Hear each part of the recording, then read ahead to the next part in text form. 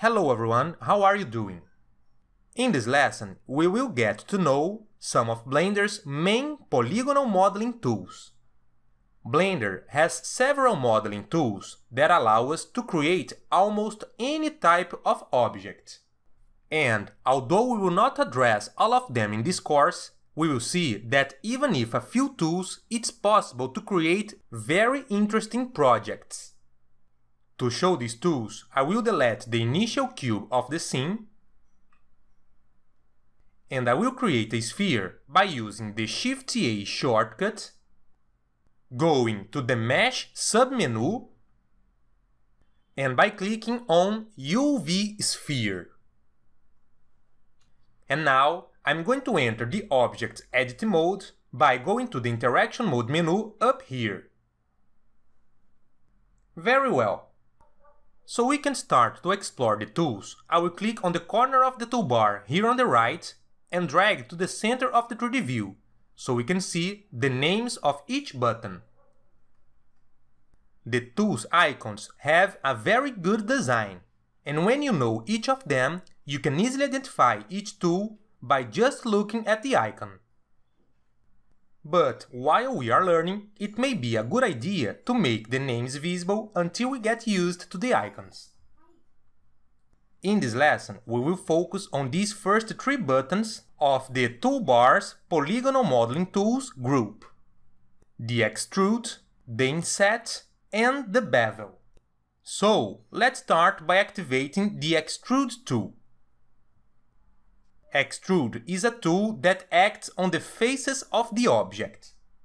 Then, we can also activate the Face Selection mode up here.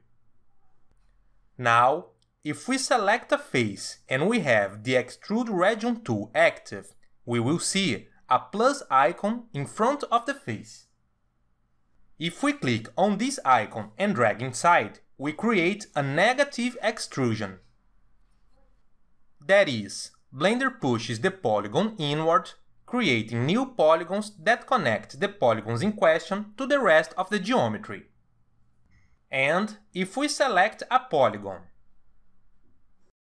and click on the plus icon and drag it out, we create a positive extrusion. Right after using the extrude, we can see that besides the plus icon, you can see an arrow in front of the face. If we click and drag on this arrow, we can reposition the polygon, adjust the size of the extrusion. And if we click on the plus icon again, we create a new extrusion with new polygons. You can also use the extrude with multiple polygons selected at a time. So, if we select some polygons by holding down the Shift key, we can extrude them all at the same time. Now, let's see what happens if we try to extrude an entire loop at once. Then, I will select an entire loop here from the sphere by holding down the Alt key and clicking next to one of the vertical edges of one of these polygons. And now I will click on the edge icon of the extrude and drag. As we can see, the result is a bit strange, because all of the polygons are extruded in the same direction. Then I will undo the command using the Ctrl-Z shortcut. And I will now show some variations of the extrude that are useful for this type of situation. To access these variations, we will click on the Extrude Region button here in the toolbar and keep the button pressed. As we can see, there are some variations of the Extrude tool here, and the ones that will be interesting for this situation are the Extrude Along Normals and Extrude Individual. I will start by activating the Extrude Along Normals. With these two active, we will see that if we click and drag, each face will be extruded in the direction of its own normal. And if we switch to Extrude Individual and we click and drag, we will see that each polygon will be extruded individually, separated from the adjacent polygons. Now let's take a look at the Inset Faces tool, which we activate just below the Extrude tool. When this tool is active, we can select one or more polygons and click and drag. These will reduce the original polygons and create a group of polygons by connecting the original polygons to the rest of the geometry. And if we want the inset to occur individually for each polygon, right after using the command, we can open the Properties panel down here and mark the Individual option. This will cause the inset to be performed individually for each selected polygon.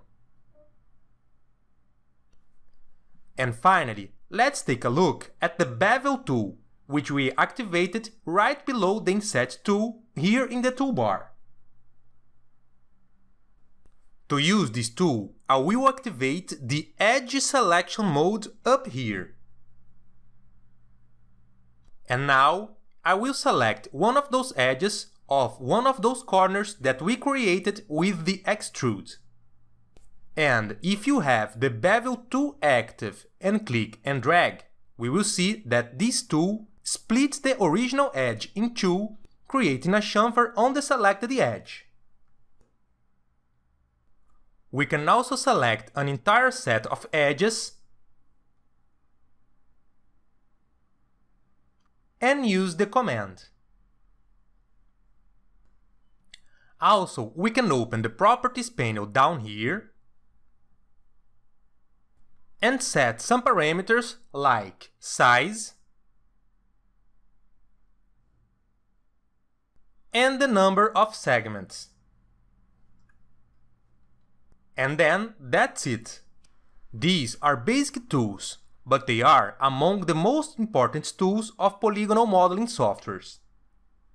And in the next lesson, we will see how to use the tools and commands we have seen so far to finally model the airplane of our project.